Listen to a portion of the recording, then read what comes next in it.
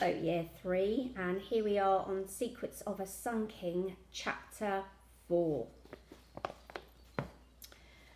When I arrived at the hospital, Grandad was asleep. He was at the far end of the ward, in a nice quiet spot, said a different nurse to this morning's, thankfully, with a lovely soft as feathers voice. I'd hoped to find him propped up in bed, glad to see me, but as I passed the other patients, my heart sank.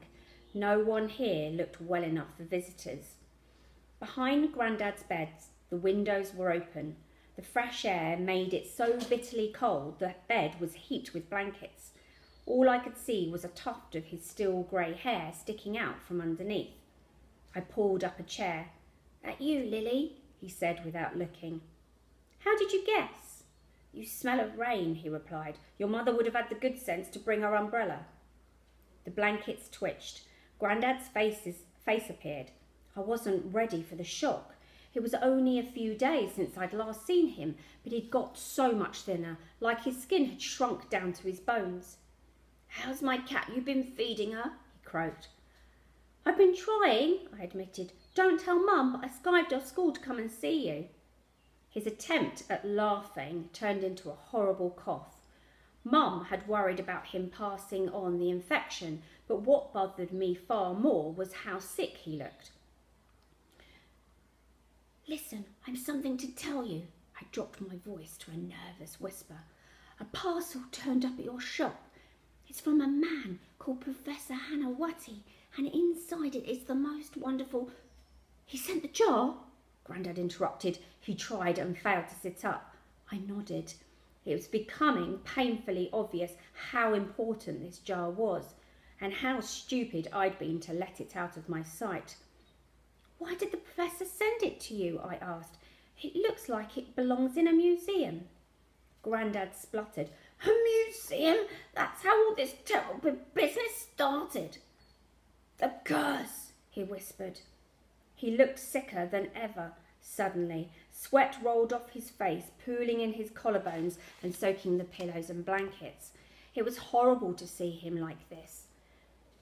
"It's an unusual jar, that's all. I'm sure it's not cursed," I said, trying to reassure him.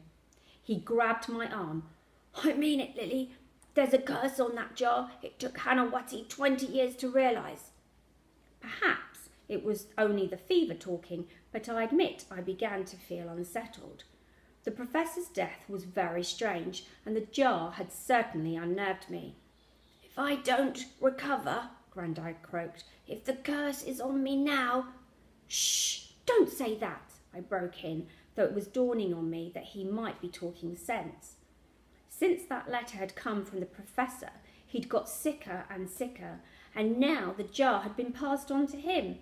I grew suddenly afraid. "What do you want me to do?" I asked.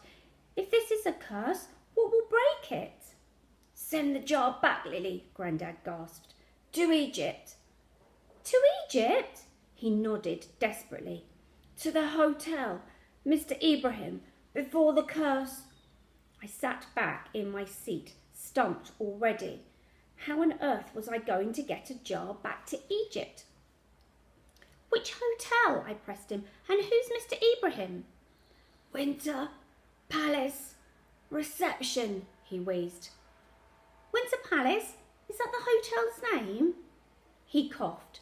I tried to help him with a drink, but he pushed the cup away, sloshing water all over the bed. "You have to, otherwise, too late." Another coughing fit seized him. It was horrible, bed-shaking, scouring noise that went on until the nurse came running with a bowl. It was awful to see him so unwell. The nice nurse, seeing my shock, nudged me from my seat. "You better go, love." But Grandad was beckoning me to come closer. "I shouldn't have taken it. Not mine to decide. All those years ago." "He's rambling," the nurse insisted. "Really, you should go." "He wants me to help him," I said desperately. "I don't know what to do." "Give the poor chap a piece of peace and quiet. That's what he needs," she replied. When Grandad tried to speak, he really couldn't breathe. The nurse propelled me away from the bed with her free hand, as with the other she thrust the bowl back under Grandad's chin.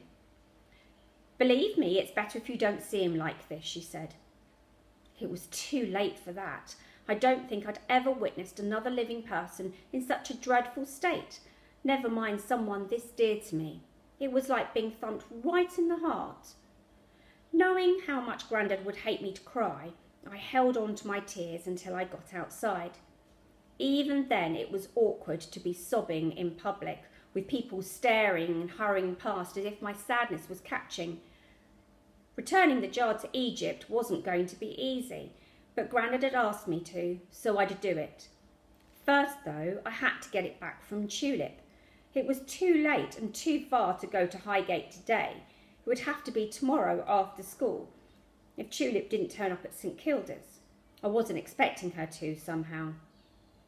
Then there was Professor Hanawati's letter to Grandad, which might tell me something about the Egyptian hotel, and I thought with a shudder, the curse, how strange that only days ago I'd mentioned dying wishes, and now here we were, one man dead, another dangerously ill, and what mattered most was a jar being returned to its rightful place. On the long walk home, I caught myself remembering something from a couple of years ago. Dad had taken us to a big funeral. A big one, a procession, he had called it. Mum had brushed off our best coats, and as it was a Thursday, I was allowed to skip school to attend. Crowds were expected all along the route from Victoria Station to Westminster Abbey, where the coffin would be buried like a king's. Not that we knew who the dead person was, but that, said Dad, was exactly the point. The unknown warrior was what they called him. Dad explained how, in the battlefields of France, they'd dug up 4 unmarked bodies and chosen one at random. That body could have been a private, a lieutenant, a captain, anyone. He'd represented all of the men of all the ranks, all the ages, who'd died in the war. Put like that, it sounded grand and honourable. Yet all week in the playground, I was still at the local junior school back then, we'd been gossiping about what would be inside the coffin. Neddy reckoned it was full of jumbled up body parts because that was all they could find. Someone else, Bobby I think, said it was actually a dead dog. But Rita Farley, one of the older girls, said she knew for a fact that the coffin would be open so we'd get to see for ourselves. I was horrified and fascinated by this idea. Mum had invited Grandad to come with us to the funeral. The plan was to meet him outside Woolworths. From there, we'd catch the bus to Green Park, then walk to Constitution Hill, which was one of those wide city roads where the procession was due to pass. On the morning itself, we waited 10, maybe 20 minutes for Grandad to arrive, me done up in my best frock with a stupid bow in my hair, fidgeting with excitement. Mum kept glancing at Dad, who was starting to get annoyed. When our bus pulled up, there was still no sign of Grandad. Dad said he wasn't waiting any longer, which meant we weren't either. Boarding the bus, I was very close to tears. I didn't understand why a funeral for someone we didn't know was more important than waiting for someone we did. Even when the funeral was over and I'd seen the black shiny horses pulling the gun carriage and the coffin draped with the Union flag, which wasn't open at all, I still felt disappointed. All we knew or saw of the unknown soldier was a dented tin helmet, and even that wasn't his, so Dad said. Afterwards, Grandad didn't apologise or explain why he'd not come along that day. In fact, it was never mentioned again. Thinking of it now, the whole process, the dead bodies, the long journey from France, the public funeral, reminded me of the bizarre situation I was in. Maybe back then it reminded Grandad too, of what he and the professor had taken.